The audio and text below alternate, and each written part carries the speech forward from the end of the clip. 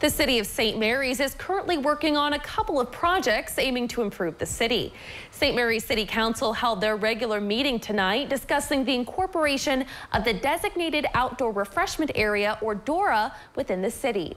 Last year, the St. Mary's Area Resource Team, SMART, brought the idea to the city, implementing DORA within the downtown region following a stagnant period.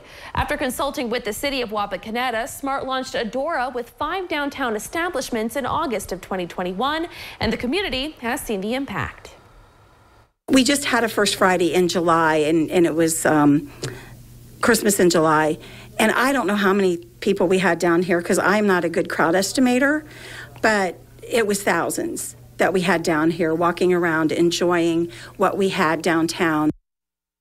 Additionally, on the agenda, City Council discussed an ordinance which allows for the issuance of a $12 million bond that will allow the construction of a new municipal building at 101 East Spring Street in St. Mary's, an adjacent parking lot, and a new park across the street near Skip Bowman Stadium.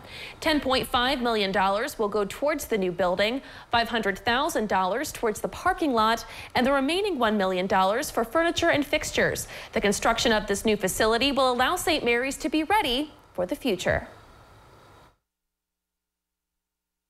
It's a revitalization of our downtown, with the St. Mary's Theater being brought back to life, coupled with a new municipal building in our downtown. We hope to stimulate growth and business in our downtown, and people will have the faith, if the city's willing to invest in the downtown, well, maybe more businesses will come down here.